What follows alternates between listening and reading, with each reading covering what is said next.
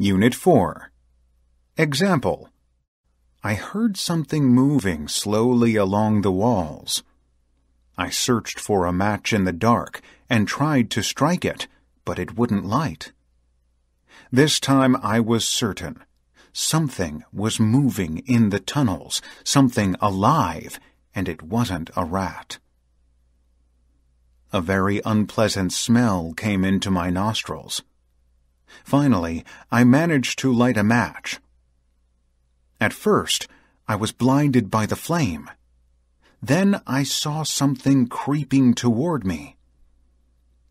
From all the tunnels, shapeless figures crawling like spiders. The match fell from my trembling fingers. I wanted to start running, but I couldn't. Practice. 1. Once they arrived at the lake, Maggie took in a deep breath. She was always amazed at how beautiful the lake was this time of year. The water was a crystal blue, which allowed her to see to the bottom at the edge.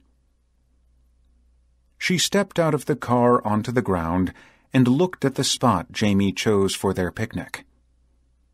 It was perfect. Jamie strolled to the back of his car and took out a picnic basket and blanket from the trunk of his convertible. He spread the blanket beneath an enormous oak tree that shaded a grassy spot. He invited her to sit down beside him. He opened the basket and let her take a peek at the contents. He surprised her with her favorite fried chicken and potato salad. For dessert, he had brought chocolate-covered strawberries. She was very pleased with his choices and couldn't be more comfortable here. Practice. 2. On the first day of summer vacation, I approached the stone steps of Porter Convalescent Center. The Saturday before, I had attended junior volunteer orientation there. Now I was a completely trained cherry blossom. I straightened my bright pink smock and marched inside. I felt like Florence Nightingale striding into battle to heal and hearten the troops. The volunteer director assigned me to 3 South. As we rode the shaky elevator, she explained that this was a long-term care unit. Most of its patients would never go home. I felt sick to my stomach as we opened the door to 3 South. The foul odor of urine and Lysol overwhelmed me.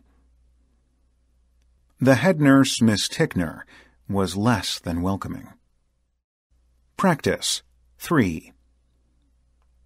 1 block farther on, Brendan saw a small brick building. Like the rest of the buildings they had passed on this street, it looked deserted. He paused in front of it, not sure why this building had caught his attention. The front door was ajar. He took a deep breath to gather his courage, then pulled it open. No one shouted. There was no sound at all from inside. "Wait for me," Brendan whispered, releasing Dai-Yu's hand. He slipped through the opening. There was a subtle odor that Brendan recognized but couldn't place for a moment. When he did, he almost smiled. The room smelled like the library at St. Mary's. Was this a bookstore? Brendan took 1 cautious step, then another, feeling his way. When his fingertips brushed a leather binding, he did smile. Books. No one would be likely to try to steal books tonight. He and Dai-Yu would be safe here. Practice. 4. My run slowed to a jog as we approached the gate for our flight to Paris. The plane was still there, but the door to the jetway was shut. The gate agents were quietly sorting tickets. They had already retracted the hood connecting the jetway to the airplane door. "Hi, we're on this flight," I panted. Sorry, said the agent. We're done boarding. But our connecting flight landed just 10 minutes ago. They promised us they would call ahead to the gate. Sorry, we can't board anyone after they've closed the door. My boyfriend and I walked to the window in disbelief. Our long weekend was about to fall to pieces. The plane waited right before our eyes.